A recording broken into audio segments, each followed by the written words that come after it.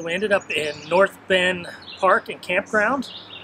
It's just outside of Boydton, Virginia. It is an Army Corp of Engineers campground, so it's right on a big reservoir, and it is beautiful. You know, we've been kind of on the coast for what feels like a while now. We've been seeing a lot of beaches and no complaints. I love a beach, but it kind of feels good to be in a different, you know, a change of scenery. Yep. It's nice to come inland, and the trees are just as green as can be right now, and it's just beautiful. The pollen's a little heavy, but other than that, it's not too bad. All right, so the plan for today is just to explore this campground in this area and kind of see what kind of fun we can find around here. All right, first stop for us is the Visitor Center. They're always a great resource when trying to learn about the area and things to do in the area. So headed in now.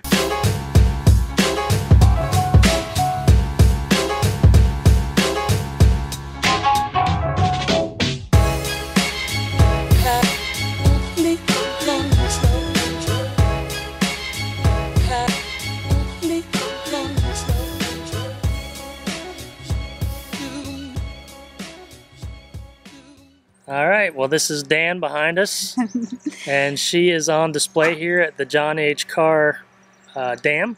Yeah, we learned a little bit about her. They have a placard here.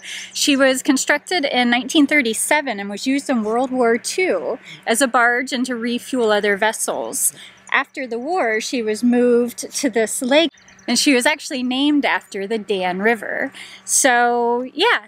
She's got a lot of history. She was used on this lake as a barge and to help bring ships and driftwood up from the bottom of the lake. Big crane on the front there that would lift things up from the bottom. Yep, and also she was involved in like fireworks displays and boat races and various recreational activities on the lake over the past. But had a long-standing career. It's 55 years this boat was in commission. So. Right, and she was respectfully retired and put on display here for us all to learn about and enjoy. So, yep. Pretty cool little piece of history and memorabilia here. Local history, yeah, pretty cool. Yeah.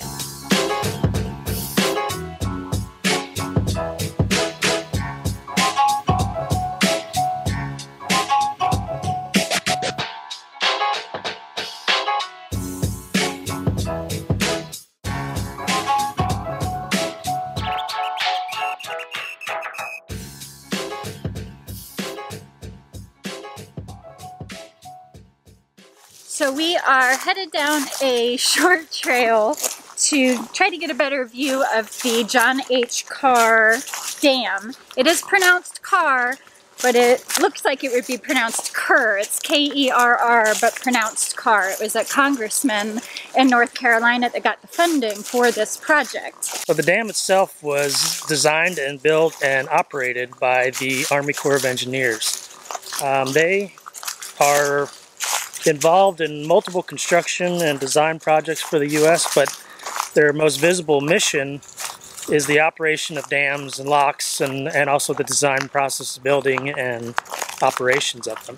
Right, absolutely. So there are actually 6 dams right around this area that dam the Roanoke and Dan rivers and create the John H Kerr Reservoir. So yeah, kind of some interesting things and benefits to us campers is that they tend to have some amazing campgrounds around the reservoirs. This reservoir here is 52,000 acres, and the property around it is, the majority of it is owned by the Army Corp of Engineers. Army Corp of Engineers, which they've went and designed and built campgrounds all over this reservoir, and recreation areas and things like that. Yeah, so the main purpose of the dams are to for hydroelectric power, flood control, and recreation. Yep. And so we get the benefit of the recreation end of that. Exactly.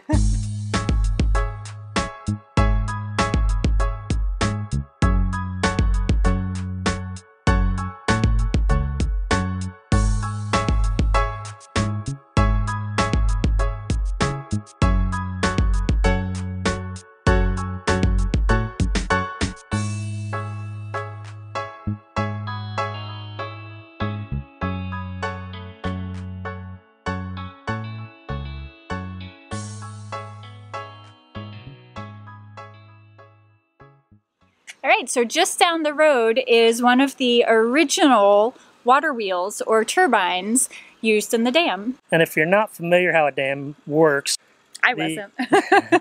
the water from the reservoir side flows into the dam and spins one of these big turbines, which is connected to a generator that produces power. And then the water flows back out the dam and into the river on the opposite side of the dam. Yeah, producing electricity. Yep. And this is one of the original turbines from this power plant, and it is the single largest cast water wheel in our country. Yeah, it produces 45,000 horsepower. Yep. A lot of power coming through that thing. Yeah, absolutely. It's a beast. It's a beast.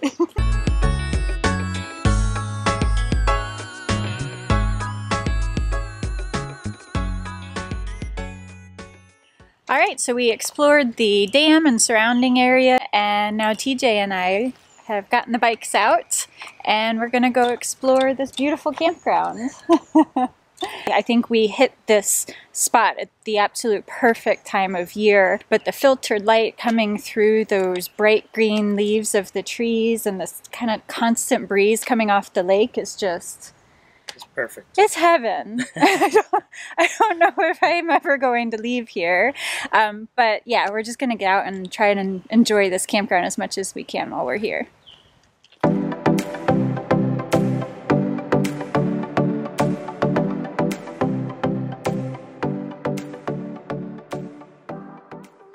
So check out this sweet campsite.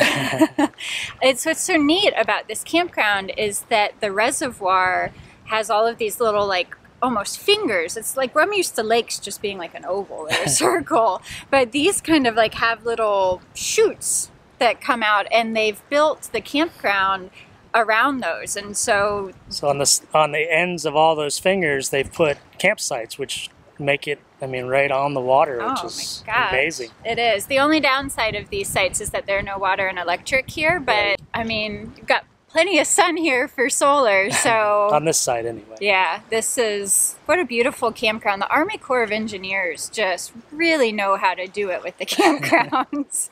And they're usually fairly inexpensive. Yeah. So. Yeah, you usually have an option for hookups. Yep. And they're really reasonably priced and just absolutely gorgeous.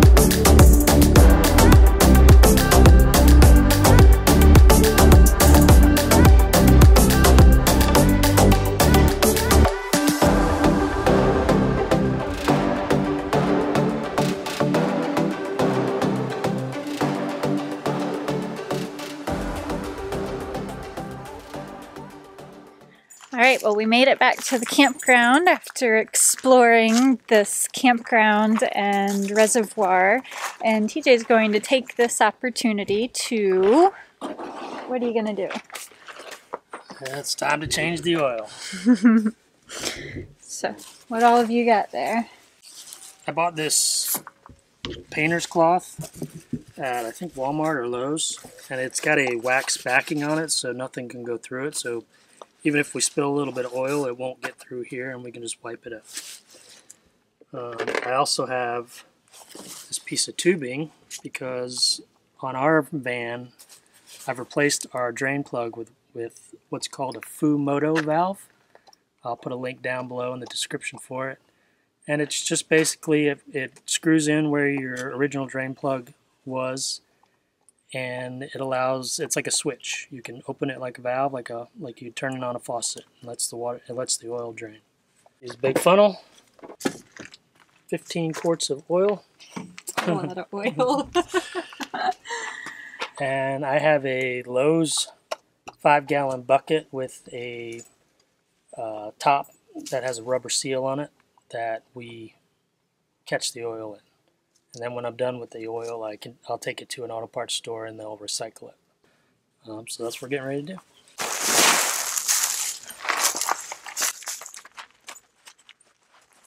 So something handy about having a lifted 4x4 van is that a normal 5-gallon bucket will just slide right underneath it without any problem. So this is the Fumoto valve I was talking about. You just put this hose on the end. I have one of these clamps, just finger tight. Keep it from coming off. Put our 5-gallon bucket underneath, and then you just flip this lever. So, and then you wait.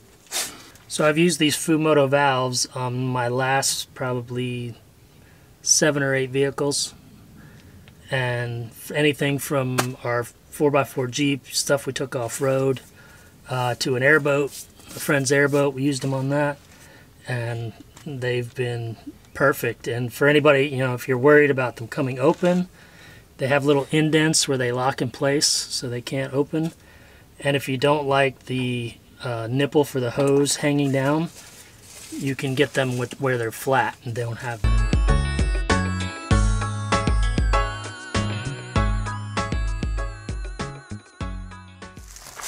All right, all done. Tomorrow we'll drop this foil off and we'll be good for another 3,000 miles. All right, well, we got our chores done for the day. Yep, we got the oil changed in the van. I had a noise that was driving me crazy that we finally figured out. Yes, thank goodness that it wasn't anything more serious. It was just really tightening some bolts. It was just a couple loose bolts that were causing a knock that was transferring through the frame and just making a really loud noise. Yeah. He was at one point thinking that that noise was the steering box that was going to need to be replaced, which was going to be several $100s. So happy free fix that it's just tightening some loose bolts. A little grease and a couple turns on the nuts. A couple turns on a bolt. So now we are headed down to the lake to enjoy sunset. Yep. Sit by the water and watch the sun go down. Yeah, it's amazing. This campground has, every loop has like a private beach access to the lake, and I think they've brought like sand in and they have a little swimming area and stuff, so it's really cool. Yeah, it's a beautiful lake, really.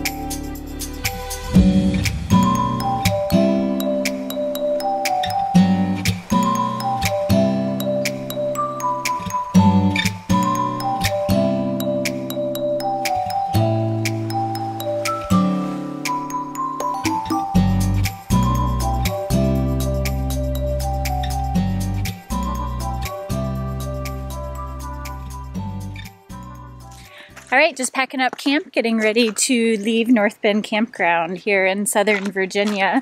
It's been an amazing stop for us. I think just the time of year that we hit it and being here during the week when it was empty, it's just a beautiful spot. This campground really is, I would say, in our top 10 campgrounds anyway. Yeah, it's been gorgeous. I mean, this is the kind of place, like, if I had to pick a campground to live in, this would definitely make the list. It's just, it has everything. It's checked off all the boxes, other than proximity maybe of things to do. Yep. If you're just looking for a place to come and relax and hang out and lay around in the hammock, it doesn't get much better than this. Yeah, it's been beautiful. It's been fun. We've had a great time exploring this area, but we are headed out today. we're kind of yo-yoing across Virginia a little bit. A little bit. But we're headed up to some pretty exciting stuff, I think. So stay tuned for that. And hope you guys have enjoyed this video. If you have, please give us a thumbs up. And if you want to keep following along, make sure you subscribe. Thanks for watching, guys. Thanks, Bye. guys.